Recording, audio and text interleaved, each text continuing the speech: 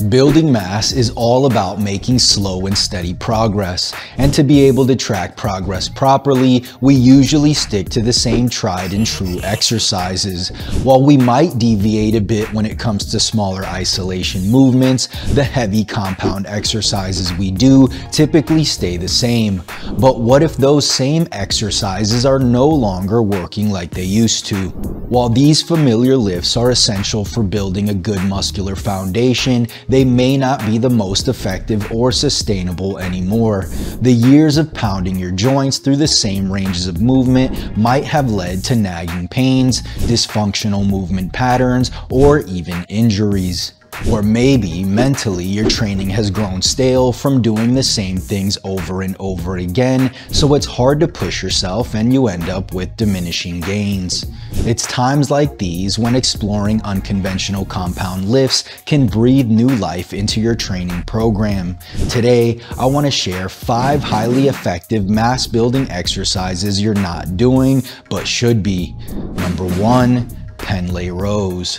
A problem with traditional bent over rows is that most lifters cannot keep good form throughout the entire set, often resulting in a lot of stress on the lower back. On the other hand, the pen lay row is lower back friendly. Unlike its hanging counterparts, this row involves starting each repetition from a dead stop. This subtle adjustment eliminates the use of momentum and forces a stricter form, leading to enhanced muscle engagement, cleaner reps, and reduced strain on the lower back. According to this study, published in the Journal of Strength and Conditioning Research, the bent over row produced large activations symmetrically from the upper to the lower back. And because of its similarities, it's safe to assume that the pen lay row is excellent for targeting your entire back musculature. To set up for the pen lay row, stand with your feet at roughly shoulder width, with the bar just over the front of your foot.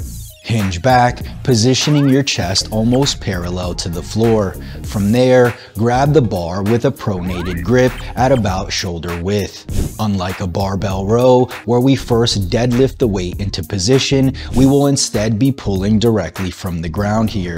To maximize gains in both upper back thickness and lat width, here are a few cues to keep in mind. First, allow your scapula to both retract and protract throughout the movement. According to this study, the traps are trained best when you allow the scapula to move.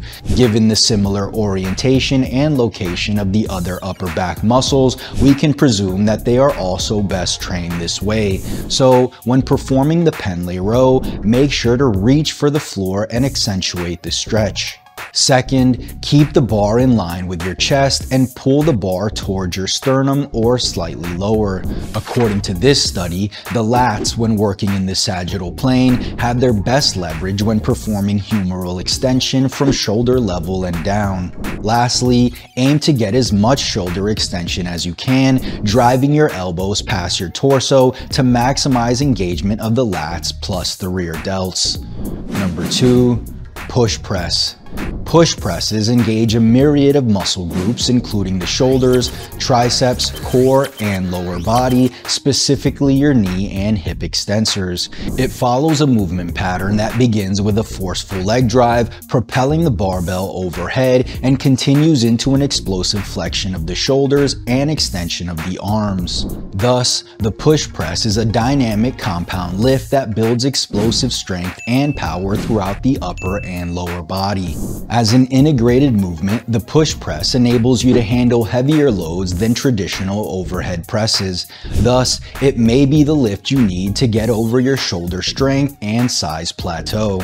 For one, according to this study from the Journal of Physiology, a 12-week dynamic training period led to better maximal voluntary muscle contraction due to positive adaptations to motor unit behavior.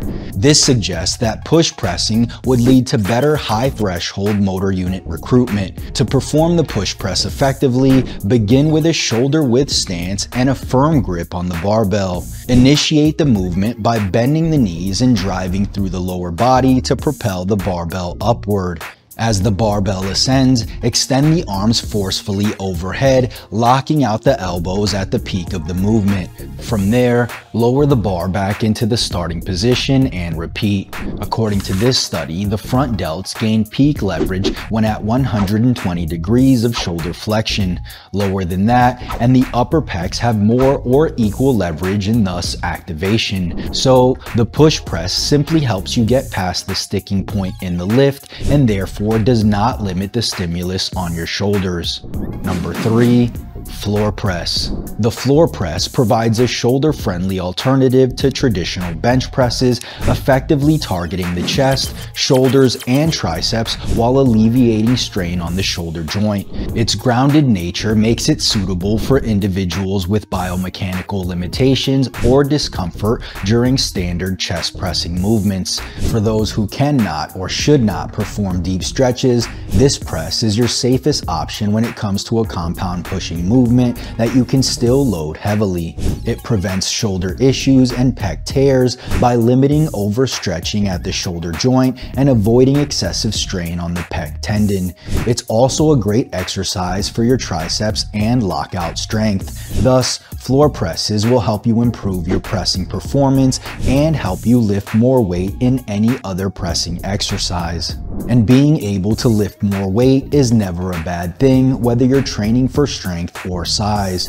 To execute the floor press effectively, set up a squat rack with the J-hooks positioned at knee height. Lie down beneath the barbell, aligning your eyes directly beneath it. Grip the bar with an overhand slightly wider than shoulder width grip.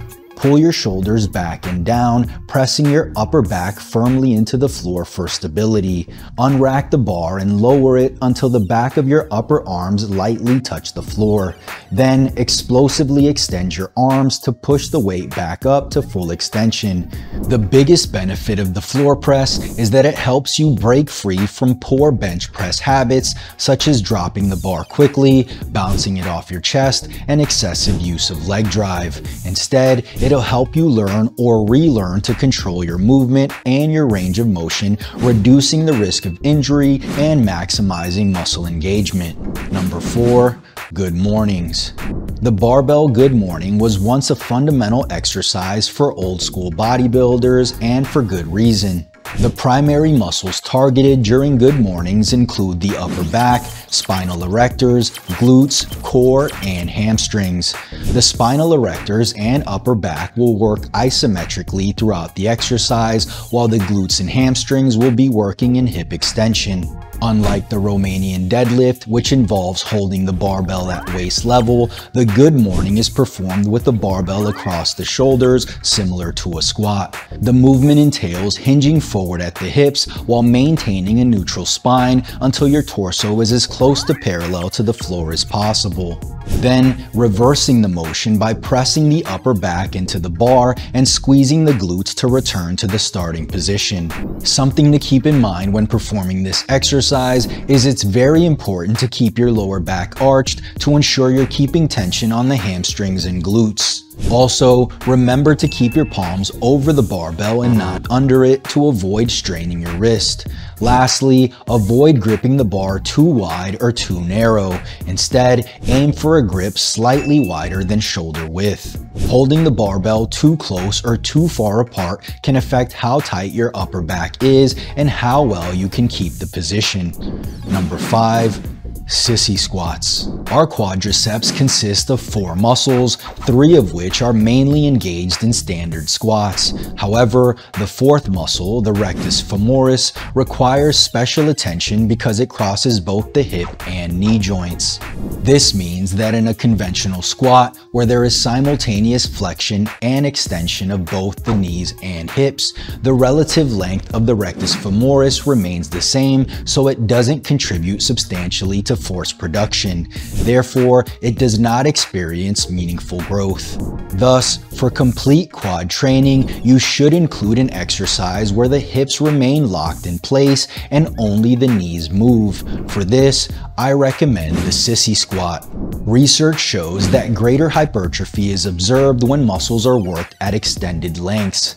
This is where the sissy squat excels, as it compels the rectus femoris to perform both hip flexion and knee extension, reaching greater degrees of length. And because the sissy squats hit all 4 of the quadriceps heads, it can create a significant hypertrophic stimulus without the need for heavy lifting.